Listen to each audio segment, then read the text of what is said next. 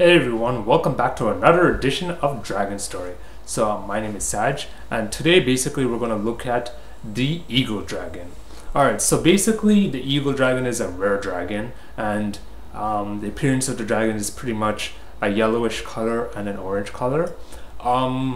The breeding, in order to breed this dragon, you're going to require the air dragon and the fire dragon.